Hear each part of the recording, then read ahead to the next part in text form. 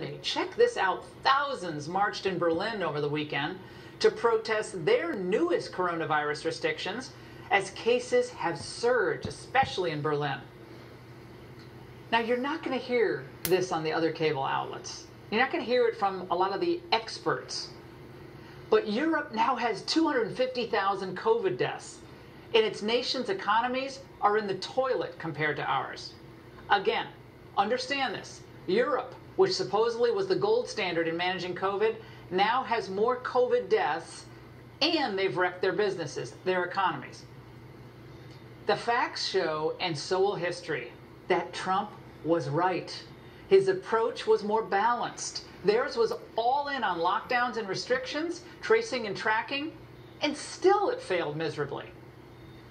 The Democrats, if successful, heaven forbid, on November 3rd, if they're in there, they're never going to control the virus, because that's not how viruses work.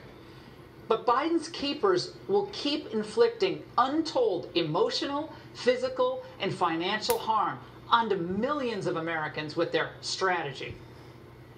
We must not allow that to happen over a virus, even one as horrid and tragic and awful as this one. We need to take reasonable precautions based on real science and heed the old Churchill line, stand firm and carry on. And that's the angle. Joining me now is Dr. Ramin Oskoui, cardiologist, CEO of Foxhall Cardiology, founding member of the Medicine Cabinet. Dr. Oskoui, wonderful to see you tonight. Thank you. Biden's COVID strategy consists of what that Donald Trump hasn't already done? The big thing is, number one, lockdowns, correct? And number two, national mask mandate. Will either one work?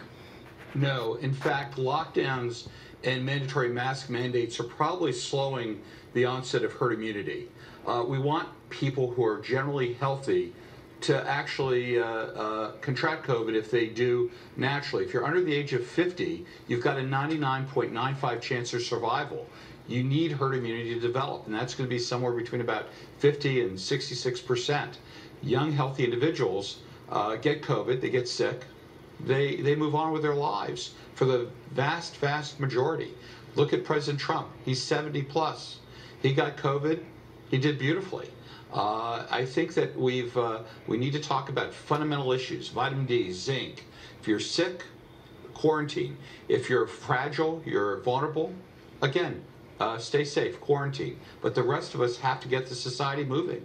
Yeah, Dr. Oskoui, this is a cruel experiment. Dr. Oskoui, this is what the Obamacare architect Zeke Manuel said about the so-called herd strategy.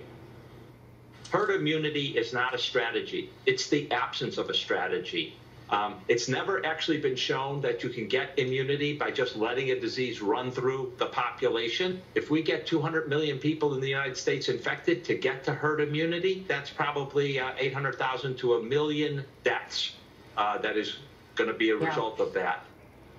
Push the panic button, Dr. Oskoui. You got to do it the week before the election. Herd immunity is neither a strategy or not a strategy. Herd immunity is what viruses do, like this. And I don't live rent-free in Zeke Emanuel's head, but I just don't know what he's thinking.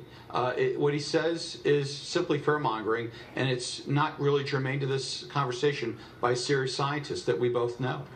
Bill Gates lashed out as well at the White House COVID advisor, Dr. Scott Atlas, today. Watch. The most malign thing is where you start to attack your own experts and, suggest that maybe politicians know better than disease experts. We now have a pseudo-expert advising the president.